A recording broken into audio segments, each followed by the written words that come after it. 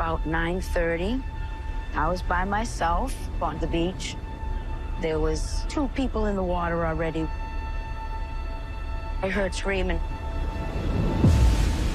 and I saw the blood.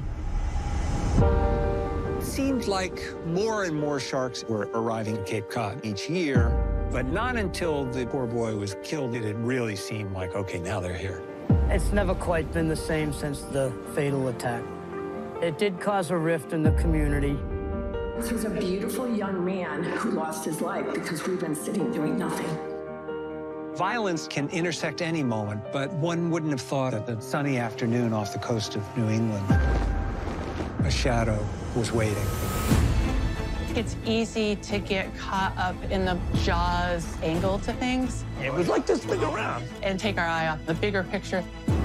The research we're doing is really to learn more about these animals so that we can prevent a bad interaction with a shark.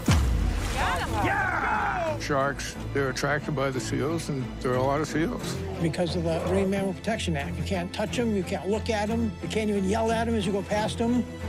But there's something else going on down there. The water's warm, so everything's marching north. Human activities have imbalanced the ecosystem. We have a problem here, ladies and gentlemen, and the problem is man-made. We like to think that our lives are orderly, but we don't find cooperation from the natural world. Did you see that? A fin. Some of these people are acting like the ocean's their little playground. No, it doesn't work that way. We're right in the damn swimming area. Marine balance equation means humans are part of the equation. Finding that balance is not easy.